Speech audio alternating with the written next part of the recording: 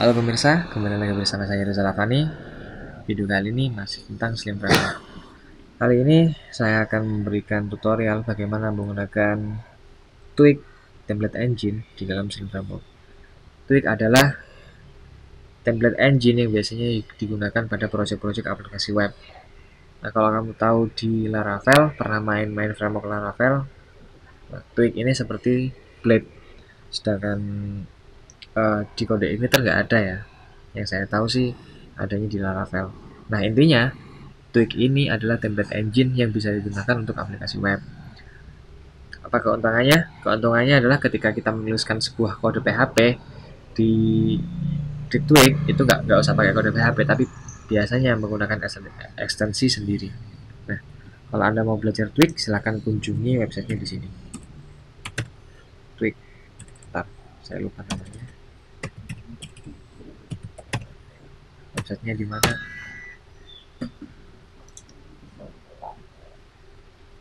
Nah, kalau mau belajar Twig template engine template, silakan di sini.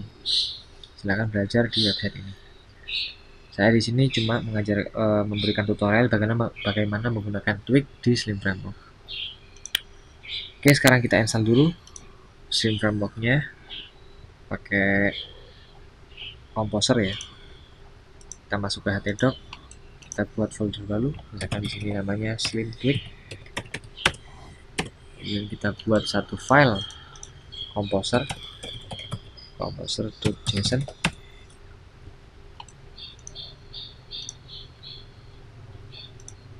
Nah, sekarang di sini kita tambahkan dulu untuk menginstal Slimnya, kita copy, kemudian kita pastikan di composer.json-nya. Nah, sebelum kita menjalankan perintah composer install, kita tambahkan dulu di sini slim/extras. Ini versinya versi yang sama dengan versi Slim Framework-nya. Kemudian juga kita tambahkan Twig-nya di sini. Dia pakai yang versi 1 aja.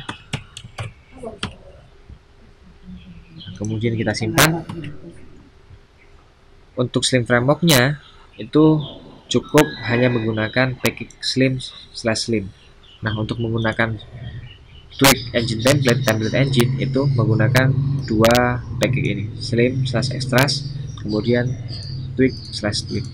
Oke, sekarang kita buka terminal, kemudian kita masuk ke directory project yang baru kita buat, cd opt lmp htaccess slim twig.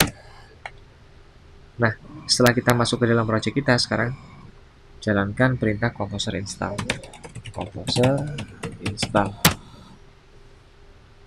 Kita tunggu prosesnya sampai selesai dulu. Dia akan mendownload package yang kita definisikan di sini.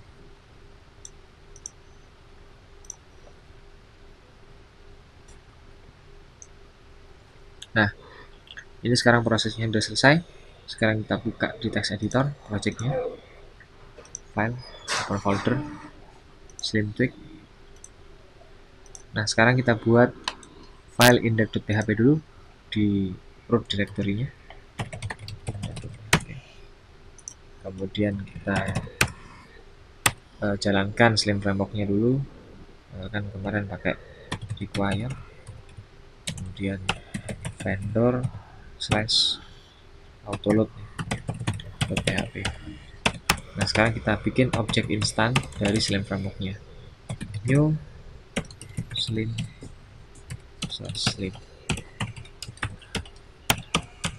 kemudian app run, kemudian di sini kita tambahkan app get function echo a2 slash hello slim micro framework. Kemudian kita simpan, kita akses dari browser sekarang.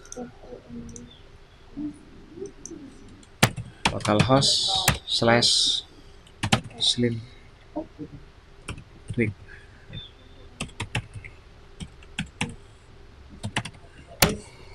Nah, sekarang dia sudah berhasil ditampilkan di dalam browser ya. Nah, sekarang kita akan mencoba Twig-nya di dalam project ini. Nah, ada beberapa konfigurasi yang harus kita lakukan untuk menggunakan Twig yang kita daftarkan di komposer tadi, yang kita daftarkan di komposer. Caranya seperti ini. Array, kemudian di sini view. Nah, untuk view-nya ini kita override menggunakan Twig new slim slash extras slash di sini ya, slim extras slim views slash dan Twig.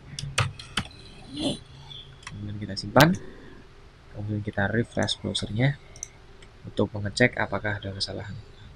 Tentunya tadi ada kesalahan ya. Sekarang kita akan buat satu file view untuk project kita ini. Kan untuk directory view-nya untuk Slim Framework itu ada di sini. Jadi di directory root itu kita buat satu folder namanya templates. Nah, dalam folder templates inilah kita bisa meletakkan view-view yang akan kita gunakan. Kita buat satu view dulu di sini, misalkan home.html gitu ya. .html. Nah, sekarang kita buat HTML head, kemudian title, coba Twig, kemudian body H2 home Twig. Kita simpan. Nah, kemudian view home HTML ini kita load dari routing. Kita ganti. Nah, kan kalau mau ngambil view itu kita harus pakai objek app ya. Jadi kita daftarkan dulu use app, kemudian kita bisa buat app render home.html nah gitu ya. Kita save, kita refresh browsernya. Nah, terjadi error. Kenapa? Ya karena kita perlu mengedit library Twig-nya. Memang seperti ini. Nah, untuk agar tidak terjadi error seperti ini, kita perlu melakukan pengubahan data, pengubahan coding dulu di package Twig-nya. Silakan masuk ke directory vendor, kemudian di slim, kemudian di extras, kemudian slim, extras, kemudian di views, kemudian cari di situ twig.php. Nah, di twig.php silakan cari function render. Nah, di sini kemudian pada function render ini silakan tambahkan parameter kedua, yaitu parameter misalkan di sini namanya data dengan default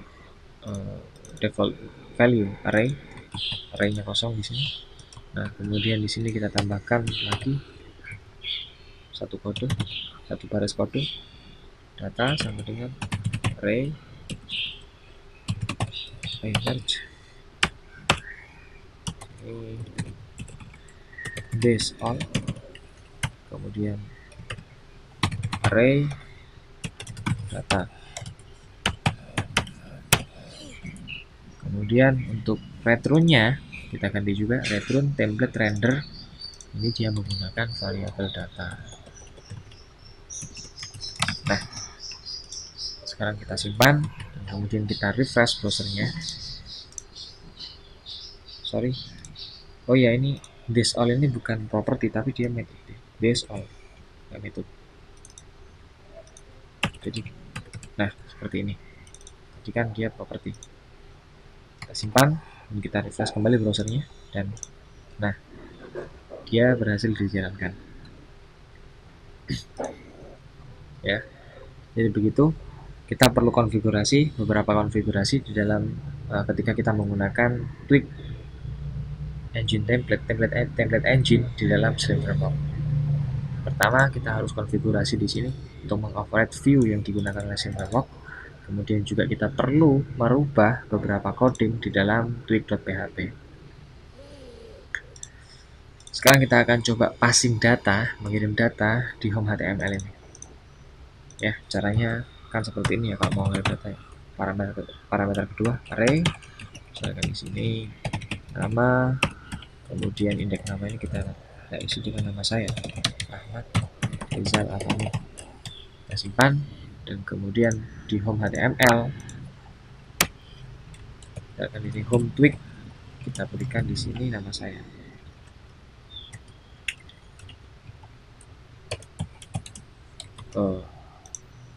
Nama ya. Save, kita refresh browsernya. Unknown tag name nama. Sebentar, kita cek error. Oh ya, nggak pakai $, tapi pakai seperti ini. Kurung kurawal, kemudian tutupnya juga double kurung kurawal. Kita simpan dan kemudian kita refresh browsernya. Nah, nilai yang kita kirimkan ke view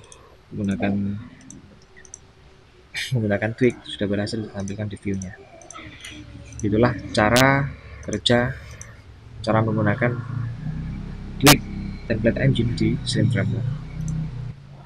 Nah, sekarang misalkan untuk directory template-nya kita rubah. Misalkan di sini templates ya. Secara default Slim Framework untuk view-nya itu pasti dia mengambil di templates, folder templates yang berada di root. Folder template ini digunakan untuk tempatnya view yang kita gunakan di project kita. Nah, misalkan sekarang kita ganti namanya menjadi themes. Nah, sekarang kita akan refresh dulu browsernya. Nah, dia akan error di sini. Kenapa? Karena folder template di root directory tidak ada. Nah, sekarang bagaimana caranya menggunakan directory temp ini sebagai directory untuk view-nya? Caranya adalah seperti ini. app config, kemudian di sini array, di sini templates.path. Nah, kita bisa atur template path-nya di sini. Nama foldernya adalah theme, maka di sini dia harus kita definisikan juga theme. Jangan themes. Kemudian kita save, kemudian kita refresh kembali browsernya. Nah, dia kembali berhasil dijalankan di browser. Itu cara menggunakan directory yang kita definisikan sendiri untuk Slim Framework ya, tanpa menggunakan template path defaultnya. Oke, sekian dulu untuk video kali ini. Semoga Anda paham dengan penjelasan saya dan semoga bermanfaat juga. Sampai jumpa di video-video yang lainnya.